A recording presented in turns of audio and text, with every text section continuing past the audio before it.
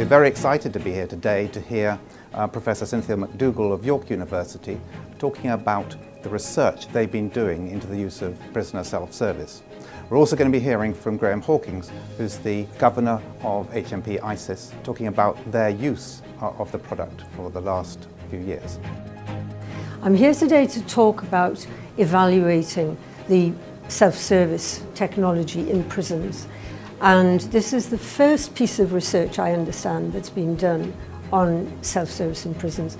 And I was very pleased to get the opportunity to do it. It's one of these things that affects us all. We all have to deal with the increasing amount of technology that's around in the world. But this is a system that would be used daily by offenders. And if it's of benefit to them that they're learning life skills from this system, then it would benefit a wide number of prisoners with very little effort. I intend to talk today about how the use of technology in the prison has supported the way in which staff and offenders manage the day-to-day business within the prison.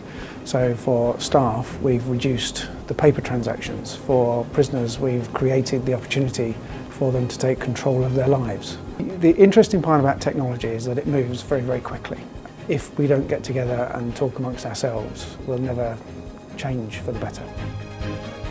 We've just finished our Salon on Technology in Prisons. It's been a huge success, and now we are packing up and heading up to Edinburgh to talk to the Scottish Prison Service. It's certainly been a really fascinating day with some really senior people from the offender management community down here in London. So we're ready to go.